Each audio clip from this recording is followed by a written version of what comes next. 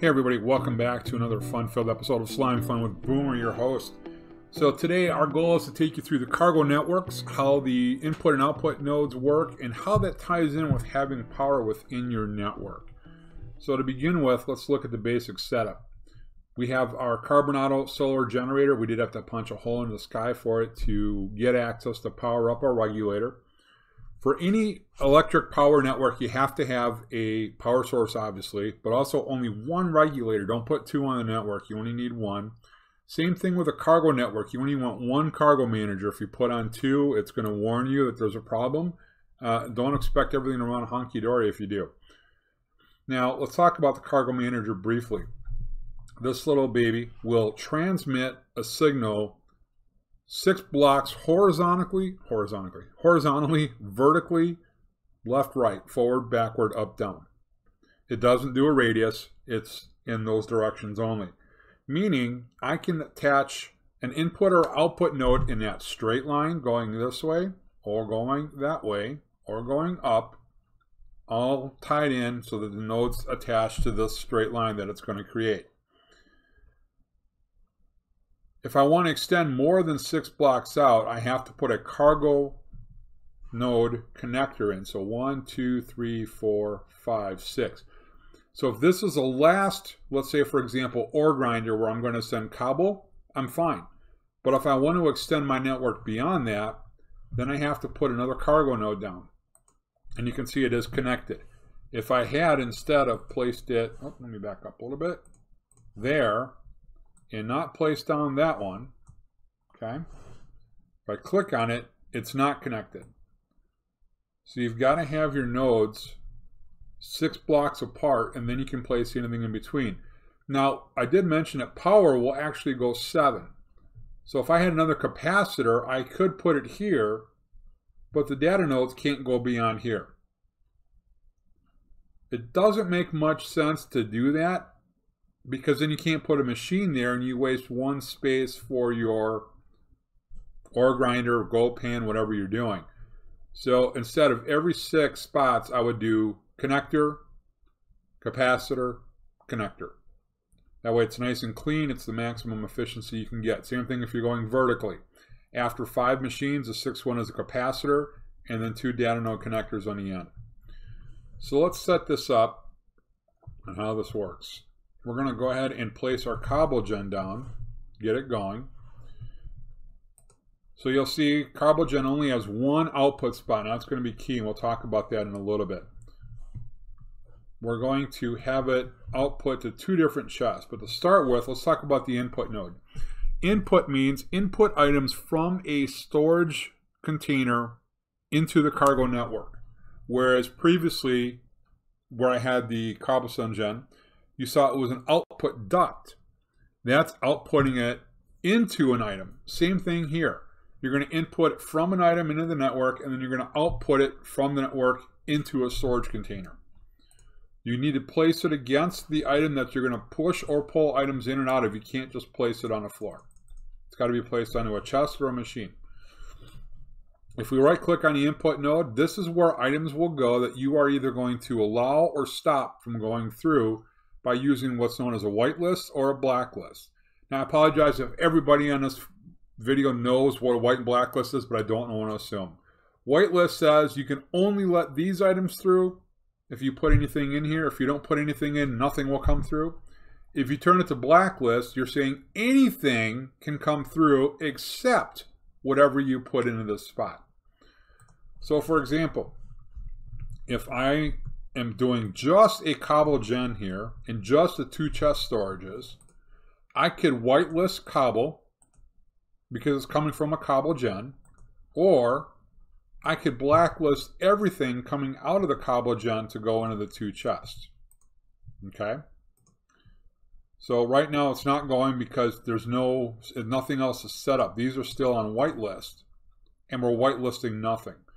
So if I set this up to let's start with this. If I set to whitelist cable only, and then I come over here and I say whitelist cable, you'll see it moved it pretty quick, and now it's moving it as fast as a CableGen creates it. The other way to do this would be to blacklist nothing. It's still moving, even though this is on whitelist cobble.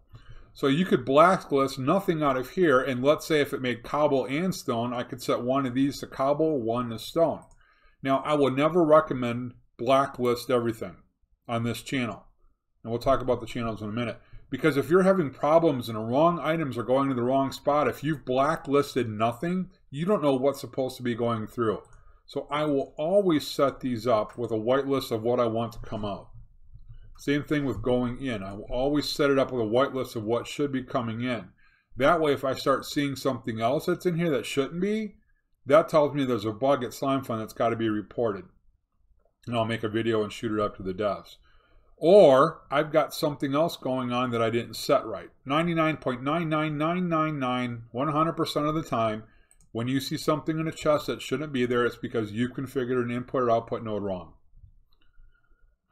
Now, as far as the channels are concerned, you have 17 channels on the network. And they are all the different 16 colors of wool. And then when you get to channel 17, anything on channel 17 can be accessed by a cargo terminal. Meaning, for example, you know all those little things that you really don't want to set up a chest room storage facility for because you don't have a whole ton of them? Let's say you put together 200 chests of those kind of things, and you put them all on channel 17, and you access it with a CT terminal. You'll be able to see everything inside of that network as long as it's all connected on one cargo manager. And you can put in and items in and out of that simply by putting it into one chest, and then it will be sent to the appropriate facility in that storage network. If you leave them all as a blacklist anything, well then it'll just find the first available slot. So if you click on the item chest, it'll be a mess, but the network will know where everything is and you'll be able to pull them out through the network.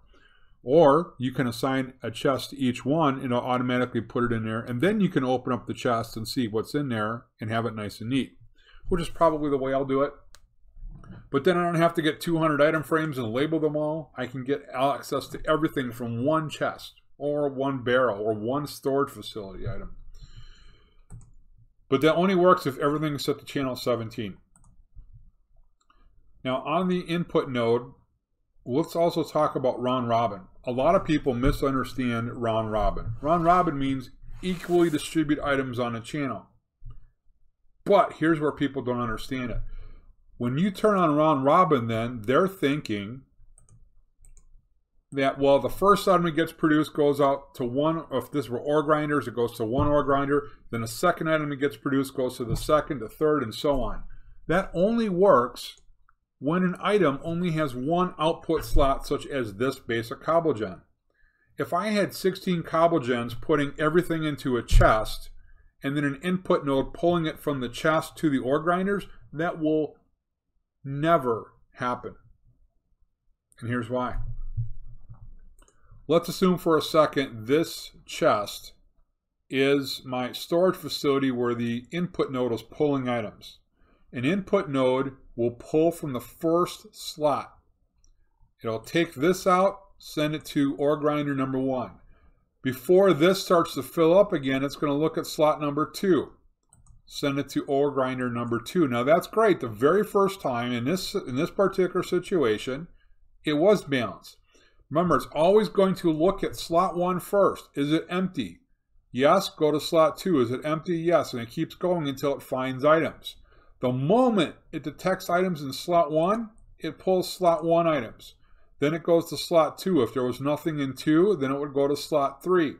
So it pulled slot 3. Now it detects items in slot 1. Then it pulls slot 1. You see how this works? Round robin isn't by the number of items, it's by the available slots in the facility or storage unit that it's pulling from. So unless every single slot has the exact same every single moment, every single second of the game, it will never pull the identical number of items to go to each ore grinder, gold pan, whatever the item happens to be. Now in this case, because our cobble generator only has one output slot, by using round robin, it will be perfectly balanced. So you'll see the speed that it's going here. This one's going at the same speed. If I turn off round robin, this one will double the speed. and it will go until this fills up. So if this were an ore grinder, it would go until there were 128 cobblestone in it. Then it would start sending cobble to the second one. The moment there's one spot available here, it will send another cobble back here, and then it'll keep going until that ore grinder gets through it. So in other words, if you're running 15 ore grinders, don't ever expect the top 5 or 6 or 7 to ever get cobble. So in this case, you have to use round robin if you want to evenly distribute it through all of your ore grinders. Now, our initial setup will probably be 4 level 1 ore grinders. 1 cobble generator will be fine. But eventually we're going to have to upgrade the cobble gens because we're going to upgrade the ore grinders, and we're not going to run 4.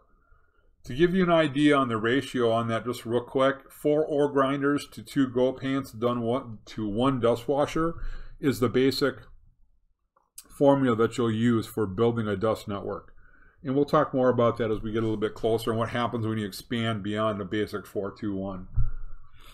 So that's kind of it. The only other thing that's in here is lore. I never really turn this on or off. I just leave it alone because none of the items that I sort have lore that I need to check.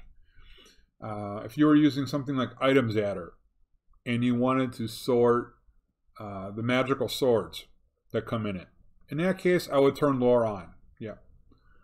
But if I wanted to include those that have different names, then I need to turn lore off and just get the swords, even if I name them all different. If one's Fluffy, one's Excalibur, one's I'm going to kill Shrek, whatever, you know, I'm going to get the dragon. By having lore on, it will only let that one sword in. So in a nutshell, that's kind of the network and how everything works. The only thing I didn't talk about was the regular cargo node. This is an advanced. The advanced has the ability to white and blacklist items. The regular cargo output node does not. So you will not see the white or blacklist option, and you will not see this. You will just see the channels. So if all I were doing, we're going from the cobblestone gen into, let's say, an infinite barrel.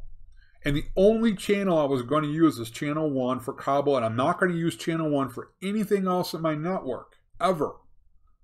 Ever. Then I could do that. I personally always recommend, even though it's much more expensive to build, will always recommend using the white blacklist, the advanced output node. Because when you first place an output node down, it by default is on channel 1. If you've already set up your input node, anything on channel 1 coming in is fair game to go into your private channel that you don't want anything else into. So one way around that would always place your output node down first, set that to the channel, then place your input node down, then set it to the channel, then whitelist or blacklist, set that up. That way, nothing is going to go into that channel 1. But if you place the input node down first on channel 1, and then you were to place the output or input down on channel 1, you already have a channel 1 being received the moment you hit blacklist. It's going to start pulling immediately. So place that input node down. Don't put anything in the spots. Leave it on whitelist. Change the channel. Then put the items in and you'll be okay. All right? So with that, I'm going to wrap this up. I'm stuck back here, but that's okay. We'll just do that. I appreciate you guys taking the time to watch. Again, I thank you for the last episode feedback. I know somebody had mentioned the video was a little choppy. Hopefully we fixed that now. And I'm going to get this up for you guys. But as always, when you're playing Minecraft, you got to go boomer or you got to go home. We'll see you later.